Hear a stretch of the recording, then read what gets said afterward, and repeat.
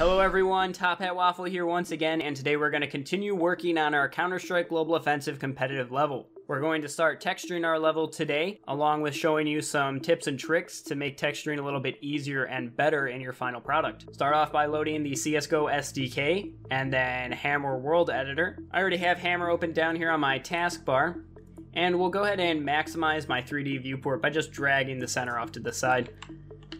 We're going to spend some time in the Face Edit sheet today. This is the texture application tool, and you can open it by either clicking the icon on the left or Shift A.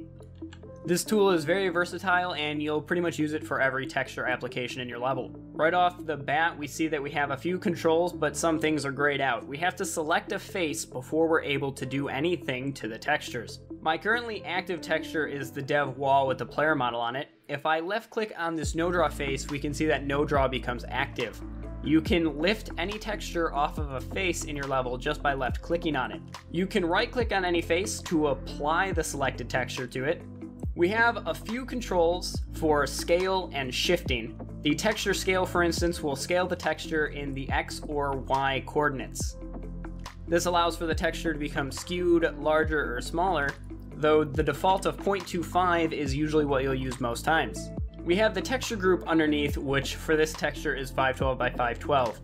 It'll change if we select no draw, which is 64 by 64. Most 512 by 512 textures will use a texture scale of 0.25. Newer HR or high resolution textures that are being released with Inferno and Nuke have a texture size of about 1024. Those will sometimes use a texture scale of 0.125.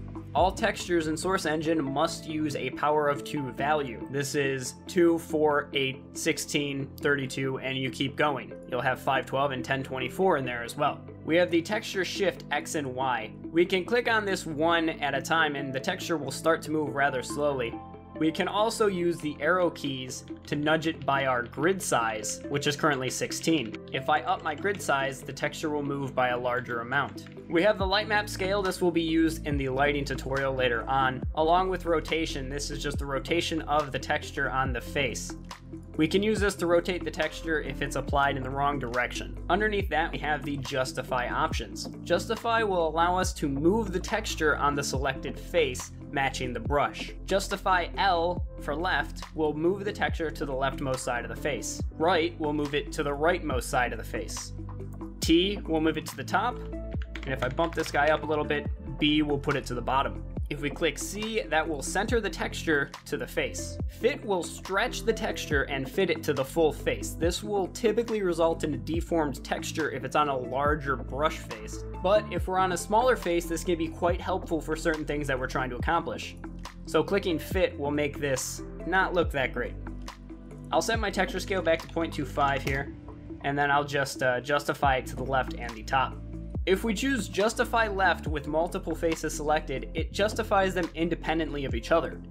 If we check the Treat as One box, it will justify them as a group. This will allow you to justify entire faces at the same time. This doesn't work in practice on this brush only because of the angle. If I used Justify with Treat as One here, it will align these together. We have our texture groups here. You'll pretty much always keep this on all textures. And here is the current material. We can see our history of past selected textures towards the top and every texture that's available in the game, though it's quite cumbersome to actually navigate the materials through this little slide bar. We have Hide Mask, which will turn off the red selection mask when we have a texture selected. Browse, which will open the texture browser. The replace function will allow us to globally replace a texture in our entire level. If I've decided that I don't want this dev texture anymore, I can click replace, choose a replacement for it. For instance, if I decided I wanted all that to be brick, I can just click OK, and it'll replace that texture throughout the entire level. Typically, this feature will be used to replace all dev textures with no draw before you ship your level. The mark setting will mark or select all faces with the currently active texture. So if I select no draw and then click mark, it's going to select every face with no draw in the level. The apply button will apply the currently selected texture to the active face. If I select all of these, make this metal texture my active texture, and then click apply, it'll switch it. Let's actually texture something over here in T-Spawn. I figured that this wall here would be a brick wall of a building. If I click browse and then search brick already, I'm going to use this brick wall 45 texture set. We have A, D, and F. There's a few texture sets that you'll notice throughout your texture browser. These are typically sets of materials that work together to create more detail in your level. I'll start by grabbing the 045F, which is the bottom material for this texture set. If I right click to apply it to this wall, we see that we have 3 stripes here. This is the bottom of the material, and it should be applied to only the bottom. The only way to change the texture on a face is to sadly split it into another brush. So I'll press Ctrl A to make all my views the same. I'll hide everything that's not in this area, just so we have a cleaner viewport. Selecting this brush, I'm going to use my clipping tool to make a horizontal cut at the point where the texture repeats itself. Hitting enter to just split the brush in 2, I can now select the top and bottom independently. I have to cut the top one as well, so I can make the top texture different. Opening the face edit sheet again, I can now select the 45D texture, which is the top. And when I apply that, we see that we have this molding or trim on the top of the texture. There's also the center texture here, which we can just right click to apply. One thing that you may notice is when you start to zoom away from the wall, there's a slight white line here. It's harder to notice on video, but in game, this will be more noticeable. This is due to how texture filtering works and bitmaps. When you're further away from a texture in a game engine, the quality is degraded to help with performance. This is done by switching the face to use a lower resolution texture, which in turn will have more blurring, causing this bleed over on the lines. There's a very simple fix to this, and we just select all 3 textures, go to the vertex tool, we select these vertexes here, and bump them up about 4 units, and then we select these bottom ones and bump them down 4 units. We'll switch to the selection tool. It looks like nothing's changed because that middle repeating texture contains the same brick pattern as the other 2 textures. Now when we zoom away from the wall, we no longer have that white line there from the texture filter blurring. Now if we want to copy this onto another wall, there's a few ways to do this. First, we need to copy the same split marks from this wall over to the other. I can do this quickly by just grabbing the other wall, grabbing the clipping tool, and making the same cuts. Using the face edit sheet to left click to select this texture and then right click to apply it, I can just move all of these over to the other face. And now we have a quickly textured wall with 3 different textures on it. Most of what you'll typically texture in Hammer is flat walls, so we don't need to do too much special to it. But what happens if you want to start texturing those primitive prefabs like cylinders and arches that we made earlier? I have a wall with 1/4 of a cylinder on each side that I want to texture. Using the regular right-click texture application tool will leave this not aligned properly. For instance, if I use this texture and just right-click a bunch of times on here, we can see that the player is not aligned properly in the center. If I select this as my source face and then hold Alt and right click on each face as I go along updating my source face, this will wrap the texture around, making it look much better. While this looks good for the dev texture, let's use a real texture so it reflects real world usage. Let's click browse and do a search for wall. Up towards the top here, there is the baggage stripe with dirt. I'll right click to apply it to this face, and it's a 1024 by 1024 texture. I want to scale it down to 0.125 on the X and Y, then hit apply. I'll justify it to the bottom and to the right, and I need to split it in half so I can change the top to not have the bottom part of the material. I need to split this wall as well, so I'll select all of this and cut it in one go. Making a horizontal split with the clipping tool, and then bringing the face edit sheet back. I'll grab the top texture over here and just right click to apply it and set the scale. And just like the other texture, I'll justify it to the bottom and to the right. These now align without an issue.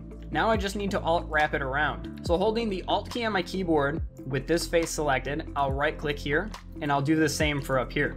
Once again, this ensures that the texture wraps around so there won't be a seam. Now selecting this as my source face, I'll right click here to apply the texture. I need to update my source face and right click again. So I need to update my source face constantly while I texture this. I'm holding Alt the entire time on my keyboard. If I don't hold Alt, we don't achieve the wrapping effect.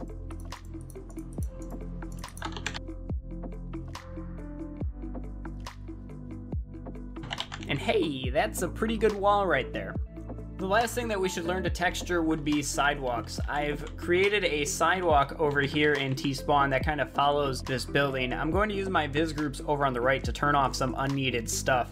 I'll turn off all entities. I don't need those. I want to keep function details enabled. I've turned these sidewalks into a function detail, so if I turn those off, I won't be able to see them here. The sidewalk is composed of a few straight block brushes, an arch primitive prefab, and a cylinder cut in a fourth, much like we just textured. It then goes up this ramp and follows this curve into a brush over here. We're going to texture this using a sidewalk texture. If we open our face edit sheet, click browse, and then do search for sidewalk, the concrete HRC HR sidewalk A is the texture that I want to use. Inside this texture, there's a few subcomponents, as I call them, to make this entire thing come together. I'll apply it to the floor so we can quickly take a look at what's included. We have a gray part of the texture, along with what is going to be the front of the texture, and then the sidewalk squares itself. This is a prime example of packing textures together to get certain elements out of them to use on brushes later. So I'll select this and I'll put it back to the dev texture there. I want to get the front of the texture first. This is going to set my scale. I need to do this with a little trickery using my texture locks. I'll hide everything but the sidewalk, and now I'll create a new brush with the sidewalk texture on it. As of right now, I'm looking to isolate just this front part of the texture. So using the texture shift, I'll scale it so I get just this part on the texture. I can use justify bottom or left. Depending on the orientation, you might just have to click these until it does what you want, and that does what I want. So I want just this bottom part. So I'll use the clipping tool now to figure out where to cut my line. That looks pretty good. There's two kinds of texture lock. By default, regular texture lock is on. What regular texture lock does is when we move an object, it retains the texture's location. So when I move this, the texture doesn't move. If I turn texture lock off, as I move this, we can see that the texture keeps its place aligned to the world, if you will. By default, you'll probably want to keep texture lock on. The other texture lock is scaling texture lock. If we make this brush bigger, we see that we see more of the texture as it scales larger. If I turn scaling texture lock on and I resize it, it only shows what was there before we rescaled it. It just stretches and skews it to fit the size we want.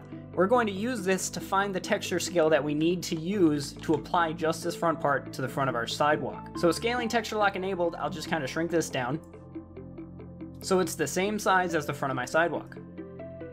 I can then use the face edit sheet and then alt right click to apply it onto the face of my sidewalk. I can delete that brush since I'm done with it. You'll notice that it's squished and not perfectly square now. If we click on it, we can see its X texture scale is 0.118 while its Y is 0.250. All we need to do is make these match and it's now perfectly square. I can then alt right click all of these faces, much like before, to apply this to the front of the texture. We run into an issue when we try to texture this slanted brush. This is due to the fact that this is trying to just wrap it continually on. We can use the top of the brush to wrap it around, but since we're on an angle here, if we do that, the texture will turn out slanted.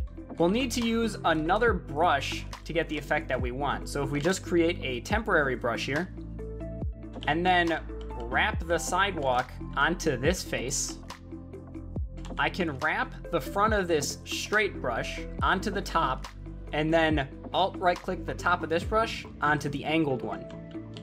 Now with this applied on the angled brush, I can alt right click wrap it, and we have the same texture continuing here. At the top, the same issue occurs. We have a angled brush, and when we wrap it, we get another weird sort of turning to it. The easy fix once again is to create another kind of placeholder brush just to get our angles here.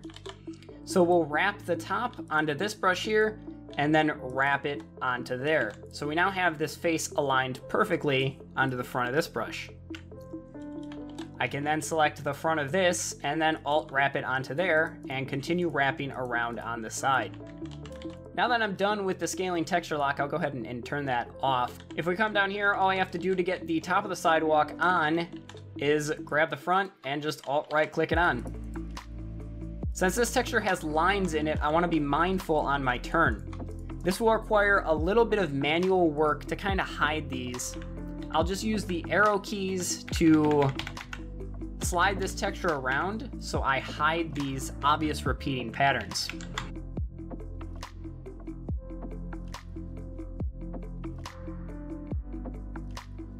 Then I can just continue to wrap my textures around.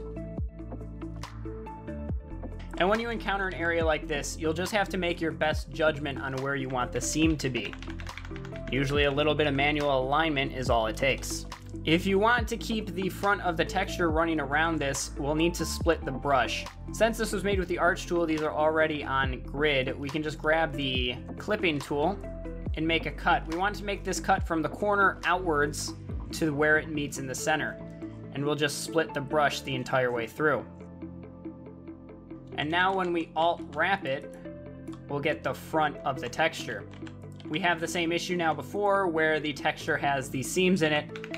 So you'll notice that it's kind of a give and take with textures. At some point on a brush, you'll need to accept some loss or repetition in your texture.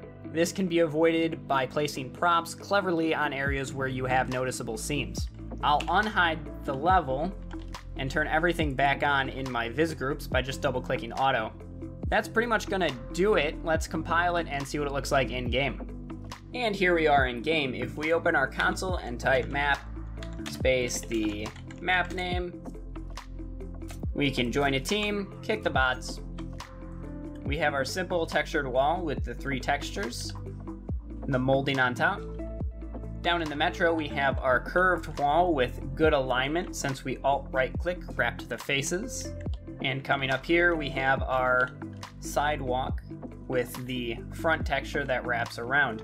You can see over here there's a bit of repeating, but if you spent a little more time on creating this yourself, you'll have a much better effect. Over here, the sidewalk just terminates into the curve. I didn't split this one so you can see what that looks like. We have the texture go up, and over here, the front of the sidewalk is represented on the front since we split this brush up. I hope you enjoyed learning how to apply textures to brushes in your game along with the primitive prefabs that we've created in previous videos. Thanks again for watching. Join us tomorrow for the next one and stay frosty.